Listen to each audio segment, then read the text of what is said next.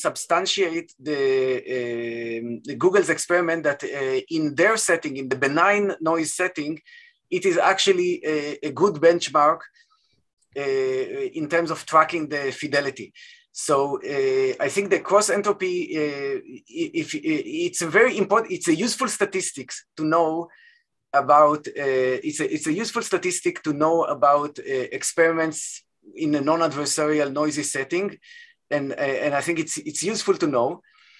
I think as setting it as as a benchmark for adversarial, basically as a challenge for classical algorithms, that's problematic because classical algorithms can cheat, so in that sense, I think it's a good benign benchmark. I'm not sure it's a good adversarial benchmark. Okay, thanks, Boaz. So let's maybe move on to the panel. So let me just do a quick introduction. So we have a really very very good panel for this particular topic. Bill Fefferman, who was a postdoc at Berkeley, and now he's on the faculty at Chicago. He's been studying, these questions of the random quantum circuits and advantage in that, but from a computational complexity viewpoint for a very long time. Soonwon Choi, who's a co-author on this paper.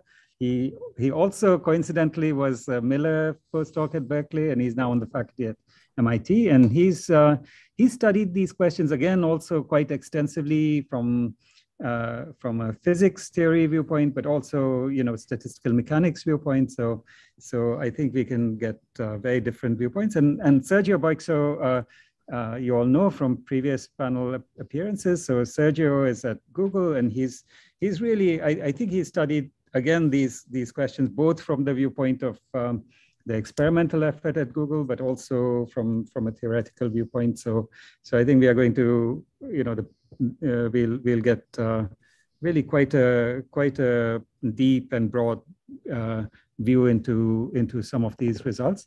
So maybe what I'd like to do is have the panelists take turns at giving their viewpoint and reactions and summary of how they view these results. Let me just say that there was something that Boaz, you said very briefly, but I don't know if it came across so clearly. So I think one of the reasons we found in the from a computational viewpoint, random circuit sampling, these results on supremacy advantage quite compelling or plausible was this Aronson-Chen and Aronson-Gunn conjectures, which sort of are of an asymptotic nature, right? That they say, look, if you were to that there's this when you're sampling the output of a random quantum circuit, then the output the strings that are output tend to be heavy. They tend to be heavier than average in terms of their probabilities. And then they have this specific conjecture saying that if you were to try to recreate those, try to generate heavy outputs, or there are various statistical ways to say this, but that you needed exponential. If you were trying to recreate these samples with this kind of characteristic, you needed exponential amount of computing power as a function of the total size of the circuit. And so what you're basically showing is asymptotically that statement is not true. And so maybe just highlighting that aspect of what you showed, and then maybe we can go around and see how. I just wanted to bring that up, and then I'd really love to hear what the panelists have to say generally about the talk and about all the points that you brought up. So in any order that you would like. So would one of you like to step in first? And so I already talked for now, so maybe someone else can talk. Yeah, exactly. Yeah, so I'm happy to start, maybe address some of the things that Umesh was saying, because I have a similar feeling. So first, thanks to Buzz for giving a very nice talk. It's very clear. So I guess when I think about these sort of spoofing results for linear cross entropy, I feel like there's sort of two different perspectives, and they're related, but I think still sort of orthogonal in a way.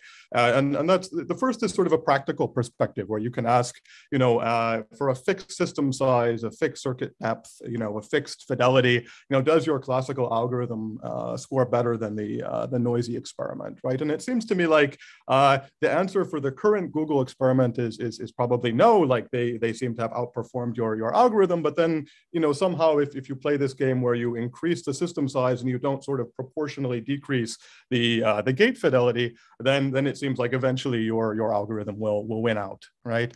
And so these are of course interesting messages, and they help us with these non-theoretical questions. But I think what I'd like to talk about, which is I think more related to what Umesh was saying, is what are the theoretical reasons we have for believing that that scoring on a benchmark like linear cross entropy is hard in the first place, right? And I think the main reason we had, as far as I could tell, theoretically, which is again asymptotically, so it's not so practical, but still I think very important, was this conjecture by Aronson and Gunn, which said that linear cross entropy is hard, is hard to score at a sufficiently high level, assuming a conjecture called X-quath is true, right? And X-quath, I mean, we can formalize it, but roughly speaking, for the purpose of this panel, what it's saying is that it should be hard to estimate a fixed output probability of a random circuit with a bias that's slightly better, like inverse exponential in n, better than the trivial algorithm that just outputs 1 over 2 to the n. Right, and so if maybe I'd like to start by just trying to understand what exactly you've shown. It seems like you fall, at least for some natural family of circuits.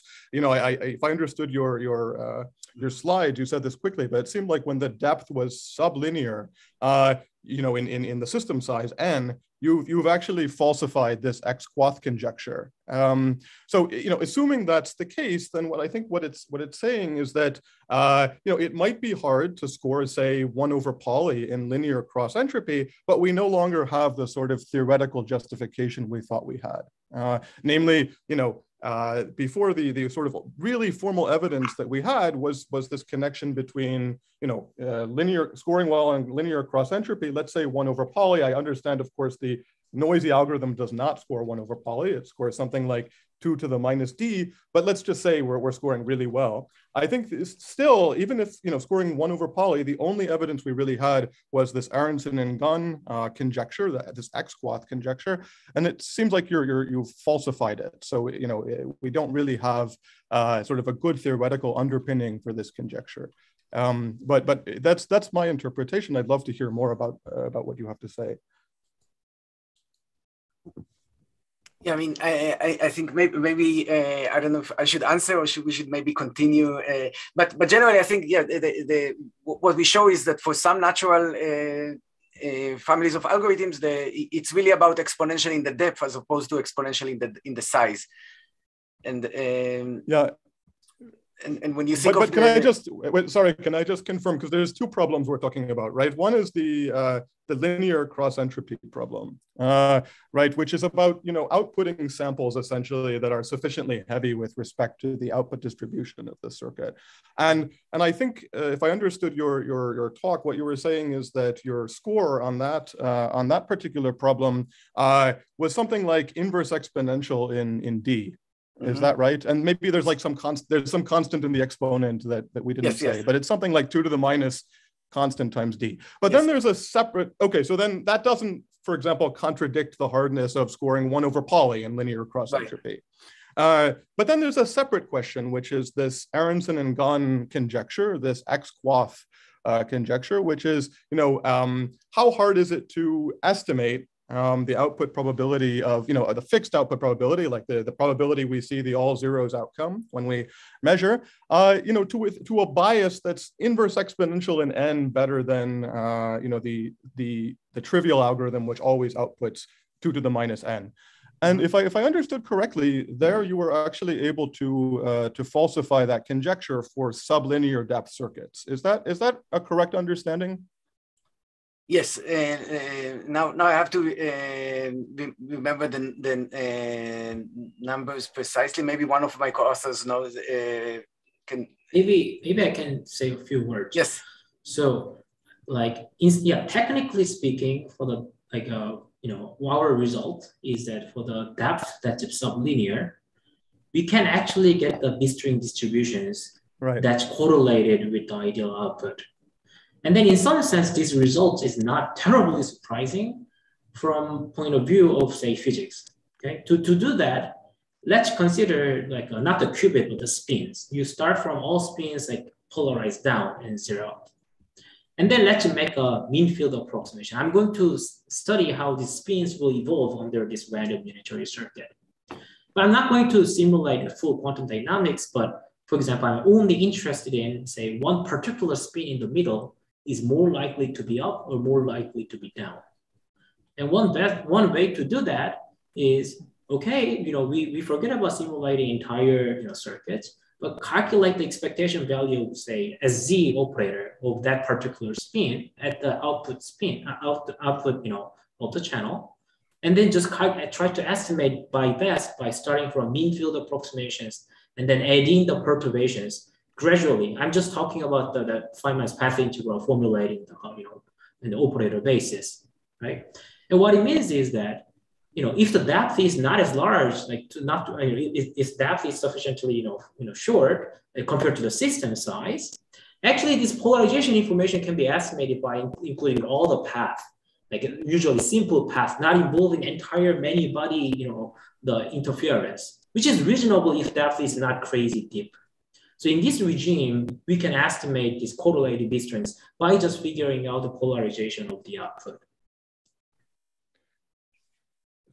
So there was this conventional wisdom, I think, when it came to X-Quath that I think was advocated by a number of papers, which was that sort of the best thing you can do to estimate the fixed, the output probability of a fixed outcome of a random circuit is to essentially take a Feynman path integral, which had, in the standard basis, which had 2 to the ND terms or something exponential in the size terms, and sort of subsample. And I think the idea was somehow that, because it was a random circuit, all of the paths should have about equal weight and so on. And, because that was the best you can do, this sort of motivated the Quath conjecture. And it seems like that you're sort of saying explicitly that this is not the case. For some interesting regime of parameters, you can do better than that. Is that right?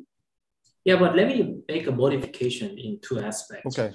First of all, if you write down XEB, that's actually closely related to the formulation of Quath. However, there we are not talking about the single B strings, but actually the average over all B strings or the summed over all B strings, right? So here the problem is a little more relaxed because we are not you are not given a particular string to estimate the probability of that strings, but we are okay to get whatever the correlated B strings distributions output. So that we do relaxes problem a little bit. And actually, what was the second part?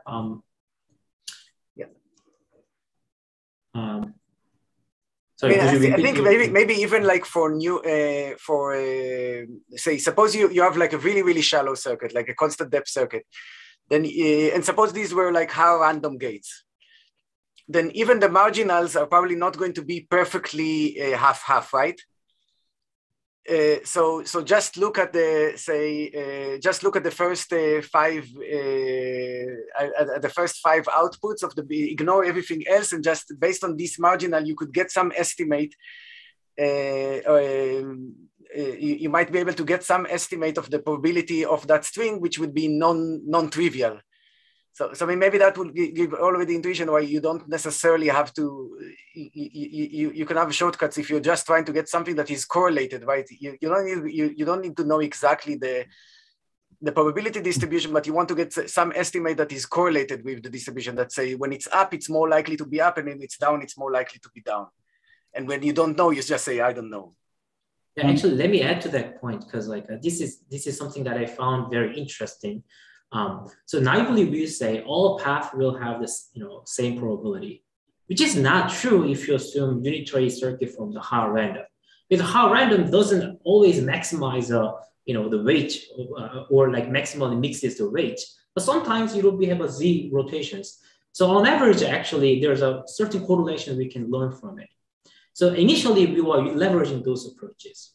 And then actually, like thanks to Sergio, actually, we learned from Sergio, actually, the Google circuit actually is a better design. It's almost near optimum design. So that actually circuit makes sure that all the B-string paths have the equal amplitude. So that's actually extremely difficult situation to simulate. And then we realized maybe we don't do the path integral in the original state basis, but in the Pauli operator basis. And there, the small weight operators has a higher amplitude in the path integral. Therefore, the simulation is not entirely exponentially distributed. Sorry, can I just ask a very quick question, and then I'd love for Sergio to chime in as well, because you haven't had a chance. But just to follow up very quickly, Soonwon, to what you were saying about depth. So shallow circuits. So what if you were to restrict attention to circuits where you have n qubits and depth n? So where the depth is roughly the same as the number of qubits, then does your result actually say something non-trivial there with respect to Aronson-Gunn, or is that where it sort of stops saying something? It's tricky. First of all, like our scaling behavior that only depends on the depth will still be the true. However, now the game is okay. We have a decaying the correlation will decay as a function of depth, but now depth itself is a system size. Therefore, the amount of correlation will be exponentially small, and then each order like dimension of the Hilbert space. Sorry, so here when the depth is equal to the number of qubits. Yeah. So are you thinking of the system size as number of qubits or the number of gates? So the number of gates would now be the square of the depth? I meant to say the number of qubits. If the depth is equal to the number of qubits, our performance or the correlation decays as a function of depth, but that's already exponential in the number of qubits, and you can match it with the dimension. So now it's questionable whether our result is useful or not, because we say that we can extract the correlation, so amount which is order inverse Hilbert space dimension. And is it useful? Like I probably would say no. Colloquially, internally we say this is garbage regime. You get the correlations, but just zero correlation in practice, right? So yes, that's right. So so in some sense there's a fine tuning required, and then we need to actually put in the values to get the result that's within a reasonable scaling regime. At the same time, makes sense and not in the garbage regime. Yeah. Great, thanks. So Sergio, you've been very patient. So can you, do you want to deal? Sure, yeah. So yeah, of course, I think all these approaches are very interesting. And to the question if XCV is a good measure in an adversarial setting or linear XCV, I agree, it is not a good measure, especially if you don't have large depth. I agree with that. Nevertheless, the way I see random circuit sampling, which doesn't have to be the way everybody sees it, but the way I see it, it's a sampling problem, right? So then the problem itself is to sample from a distribution with good fidelity. That's the way I think about it. So then, of course, the problem is what does it mean to be, to have good fidelity? And it's complicated, but we have these XCV measures, which are estimators of fidelity. And linear XCV is one of them. We also have logarithmic XCV, for instance, and then we make sure in our experiment that we check that linear XCV and logarithmic XCV match within a statistical error, which doesn't happen for low enough depth, actually. In our experiment, we had enough depth that it works. So what that means, and you can do other things, you need to check that you have enough entropy, which there are ways to check that as well. Meaning, you're not just producing one beta string all the time or a lot of beta strings with low statistical distance. So I think, eventually when you have large enough fidelity and you can run circuits with large enough depth, all these things that doesn't probably matter anymore, because just getting any bias on the probability, becomes exponentially hard in depth. But in the regime where we are now, where, unfortunately, we have fairly noisy gates, and we can go only to certain depth, then I think all these other tests are also important. So in particular, checking that you have good linear depth that the logarithmic XCV and the linear XCV coincide. And I think in the method that they use in this paper, if you check the logarithmic XCV, it will not coincide with the linear XCV. Mm. I see. So sorry, are you suggesting that linear XCV for can be used as a proxy for logarithmic XCV, which is really what you wanted to do? No. No. Sorry. No. What we really want is good fidelity. Sure. And when things go well, linear XCV is a good proxy of fidelity. And actually, one thing that is nice about this paper, it gives more clarity to what it means things go well, sure. Right? Like you can actually, we have a better understanding now of, roughly speaking, is related to being in the Porter-Thomas regimes and whatnot. But some of the techniques in this paper, the population dynamics techniques, actually allows you to, which some people in our group, Igor and Kostya, were looking into as well, allows you to quantify a bit better what it means to be in the Porter-Thomas regime, and allows you to say with more precision when you can try, when you contrast linear XCV as a proxy of fidelity. But again, the point here for me is to sample with good fidelity. Linear XCV is an estimator of fidelity when things go well and they can go wrong. Logarithmic XCV is another estimator of fidelity, and there are more, infinitely more actually. But anyway, just for us, it looks like logarithmic XCV and linear XCV are both good measures, and then we check that they both coincide. Mm-hmm. Right? So when you try to spoof the sampling, that's something, if you are interested in spoofing the sampling, which is not the approach that Boas is taking, I guess the approach that Boas is taking is let's just spoof, linear XCV. But if you take it as a sampling problem, which is my point of view, then you try to, ideally you will try to make sure that you pass all the possible tests for sampling correctly, or at least all the ones that have, good sample efficiency. And in particular, checking that linear XCV and logarithmic XCV coincide.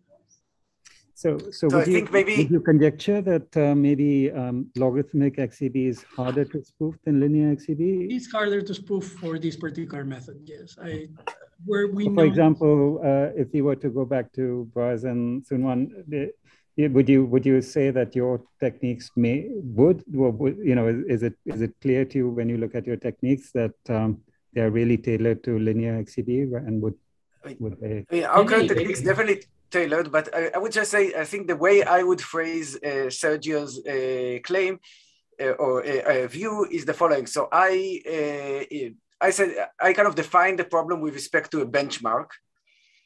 And I said the benchmark should be statistically efficient. And Sergio is basically saying, let's not have this restriction, or let's look at the true probability distances, like the probability distances like normal human beings look at. And almost any probability distance measure, so whether it's fidelity, which I think in the context of classical thing would be the Bhattacharya constant, or total variation, okay, divergence, all of those type of probability distances are going to be to require exponential number of samples, but maybe that's okay. We still can do the same type of approach, which basically we can look at small cases, get evidence that certain proxies are a good benchmark for this, and then and then extend. So I think basically the main I guess problem with maybe the main problem in some sense with with using a distance measure that you cannot use a polynomial number of samples to check is that, say, if it makes it a little bit harder in some sense. Yeah, potentially like a classical algorithm, like for example, I cannot build in my basement, like say Google came up with a black box, And now I cannot build in my basement and say, here is a box and it also samples from the same probability distribution, because you need like 2 to the 50 samples from this probability distribution to evaluate something like fidelity. So which maybe it's fine. Like, I mean, this is also a view. Maybe I'm unreasonably restricted to a polynomial number of samples to sample efficiency. And we can look at benchmarks that don't require sample efficiency. But I think we should be clear that that's what we're doing. Mm-hmm.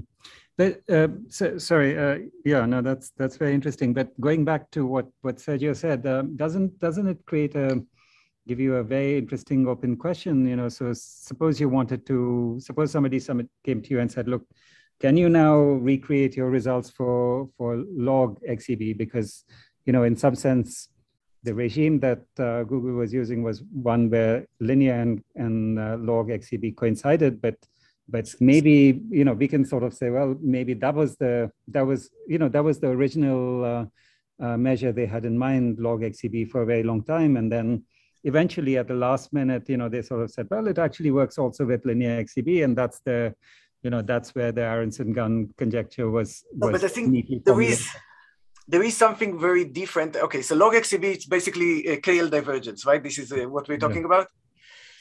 So KL divergence, you think about it like, suppose you have, you know, the uniform distribution, and you have a pseudo-random distribution that has a far, far, far smaller support, right? Mm-hmm. So it's very, very different in KL distance. Mm-hmm. So this is basically shows that you cannot evaluate it using a polynomial number of samples. You basically, so pseudo-random might not have been even the right thing. Like say, think an actual random with, but over say 2 to the square root n entries. So it's very different in KL, but it would take you more than a polynomial number of samples to know the difference. Mm-hmm. So basically, this log divergence is not a metric that is statistically efficient. Mm-hmm. So, yeah, I don't know. I haven't thought about it, but I would just say that this is just a different ballgame. Like, it's a different type of benchmark, and you should be kind of clear if that's the benchmark, because I think it's worthwhile to try to think about what is precisely the benchmark that we set forward and what are the properties of this benchmark. So it's one thing to give up on computational efficiency. I think it's another thing to even give up on sample efficiency. It doesn't mean that it's meaningless. It's still meaningful and still interesting, but we should be aware that we are doing it. And I think if the difference between linear and log, that's the difference. Logarithmic XEB is sample efficient, right? What? Yeah. Logarithmic XEB is sample efficient. Yeah. Okay, so what's the KL divergence, but you don't evaluate the term that corresponds to the entropy of the sampling that you're performing. So you only first the cross term, not the second term. Therefore, you do not have to estimate the entropy of the sampling distribution. And that's why I'm saying you have to, both check these estimators of fidelity, and then you need to have an additional check of entropy, because but I would like to add to what Boaz is saying in the following way. I mean, no matter whether it's a linear version of XAB or the logarithmic version of XAB, at the end of the day, the whole idea is we compare the correlations between the sampling distribution we have and the original probability distributions. Yes. Right? So that's the idea. But we need to ask ourselves whether that's enough to certify the sampling task. Because, for example, as some of us know, suppose we sample one particular bit strings again and again, and then this particular bit strings is associated with the heavy output, like the probability to obtain that bit string is above average, for example. But of course, we know we are not doing the sampling, right? However, if you consider the correlations between the sampling distributions and the original distribution, it is correlated in a non-trivial way, right? So you need that's right. To check correlations, and in that sense, logarithmic XEB tends to behave better than linear XEB, because linear XEB is sort of very sensitive to very high probability bit strings. Logarithmic XEB is sort of smoother, and you need to estimate entropy, which you can do I mean, there are probably other ways to do it, but one way we know how to do is to make sure that you don't have many beta strings which are too close in Hamming distance to each other. And you can do this efficiently for not very large Hamming distance. I mean, yeah, but Boaz is saying the second part, showing that the distribution has its own entropy very large is actually fundamentally difficult because we want to verify that the entropy associated with it is scaling with the, the number of qubits. And that inevitably actually, forces us to sample, number of samples scales exponentially with the number of qubits. So that's why, that statistics will be statistically not as efficient. Yeah, I mean, I think it's also like the case that also in cryptography, we kind of, once you start going into this cat and mouse type of thing where you fix the benchmark, etc., it seems like it could be never ending. So in some sense, maybe you would say, if we don't have a clean, statistically efficient benchmark, maybe we do, maybe we don't, and we just simply say right now the benchmark is not statistically efficient, and right now we are okay with that, and maybe that's okay also.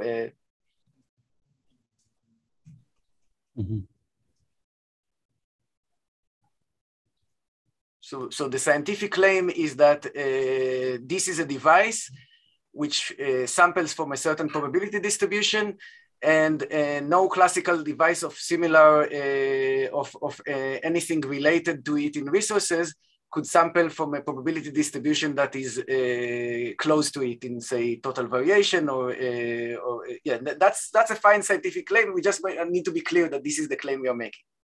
Yeah, I have a question then. I think in our paper we tried to be clear about that. If you actually read it, that we're talking about a sampling problem, and I agree with you. Then the problem is, how do you check it? And there is no way to check it. So then we propose, several methods. We propose these estimators of fidelity. We check that they coincide, and then in addition, you have to, make sure that you have good entropy, which we know how to do up to certain. But by looking for not too many collisions in Hamming distance, and it works up to certain Hamming distance. I think it was like exponential in the Hamming distance, so that won't scale forever, I guess. Yeah. And I wonder. I have a question for all of you. So suppose we give up about statistical efficiency. In other words, in order to show that our device is doing the right thing, I need to sample exponentially many times. And that, of course, physically takes exponentially long time. And does it actually constitute, quantum advantage? In a sense that while we are sampling, maybe we do the brute force calculations for a very long time, such a way that by the time we are done with the exponential many samplings, we obtain the probability distributions from the classical computation using exponentially large amount of resources. And now sampling is immediate because we have a probability distribution, full probability distribution. So I think we cannot just say we ditch out statistical efficiency, because then that actually changes the complexity from the quantum side. So maybe we need to actually keep one of them so that we can keep the separation between quantum and classical. Actually, it meant to be a question. So what do you think about this? I mean, I think I agree with you, and that's why we propose, these two things, right? Like the estimators of fidelity, linear and logarithmic in particular, and making sure that they coincide. And in addition, you need to check the entropy somehow. And, it is an open problem. If that's good enough, maybe it's not. But I agree with you that it's important to actually propose some, sample efficient method. Ideally computational efficient too, but we don't know how to do that, so we gave up on that. Yeah. Great. Well, thank you. This was a fantastic discussion. Let's see. We are running. It's towards the end of our time, but maybe we can take just a few minutes for both any comments from any of the audience, as well as maybe if there's a last comment anybody wants to give on the panel. You haven't heard a lot from Bill. I don't know if you have more to say. Yeah, I mean, I'm happy to say a lot of things. I think I completely agree with everyone. I think it's really important that we have statistical efficiency. I think number of samples is efficient. I think it would be better if we also had computational efficiency. But I guess I want to be clear that it sounds like what Sergio is saying is not necessarily that we need to look at new tests that are not sample efficient, but rather that we need to look at a whole bunch of tests. It would be better if they were all sample efficient.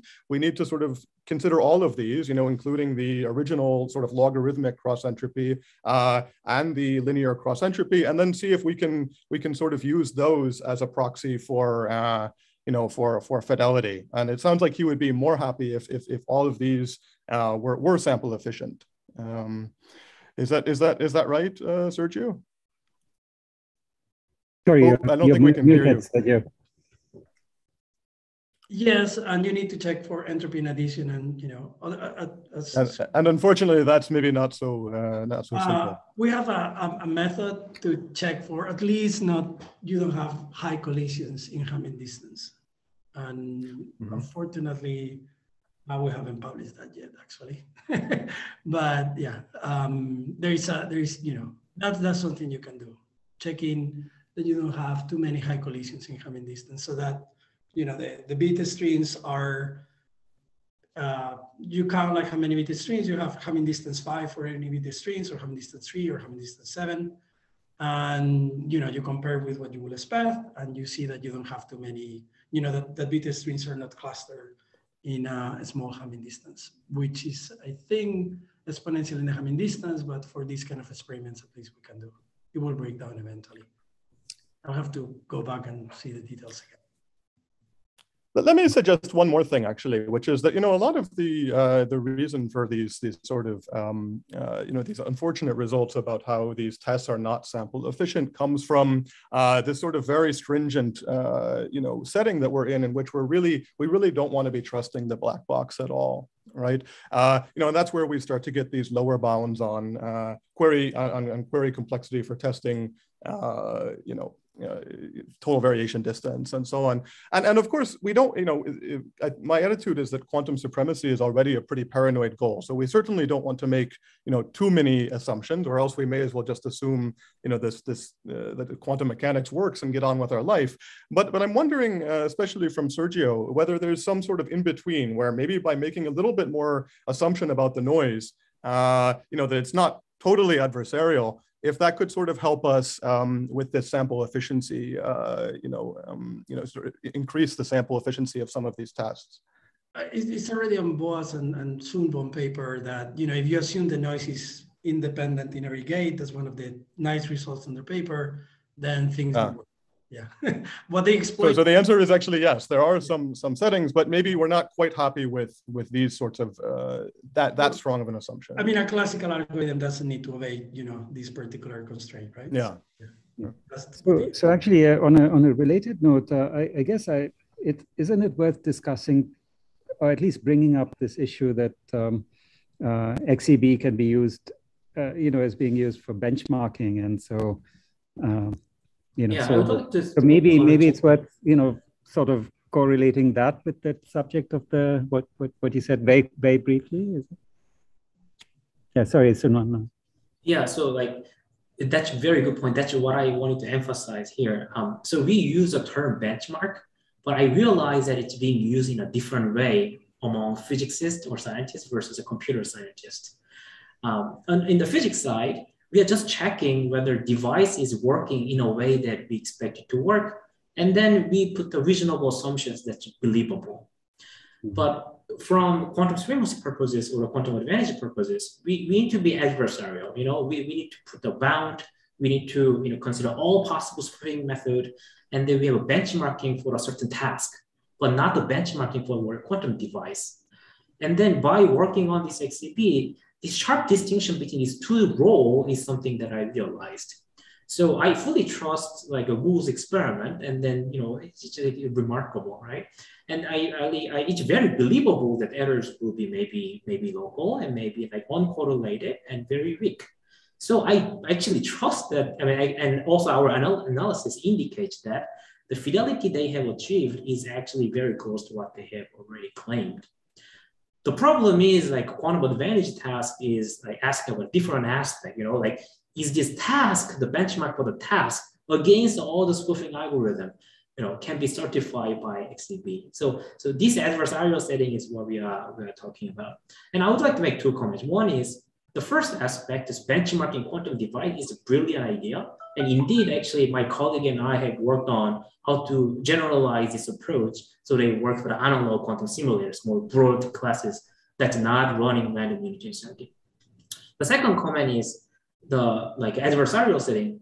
I'm not sure whether we have to delegate, we have to force, for example, Google to come up with a better benchmark. Like in some sense, this should be, I think, a community effort. Google already, make all the measurement data and then samples and then choice of gauge, very transparent and publicly available. And then maybe we should, as a community, develop a new computational benchmark by ourselves and then try whether the Google sample, it passes this test or not. So I wanted to emphasize that we shouldn't actually try to move into the situation where, okay, you should try to prove that you have done the good job, but maybe as a community, we should come up with a better benchmark and then, help Google certifying their sampling task.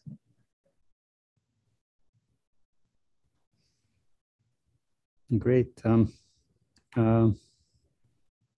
Maybe shall we let that be the last word? And thank you all. Thanks, Boaz, for a great talk, and thank you to all the panelists. And see you all next week. Garnet Chan is going to talk about the possibility of quantum advantage in quantum chemistries.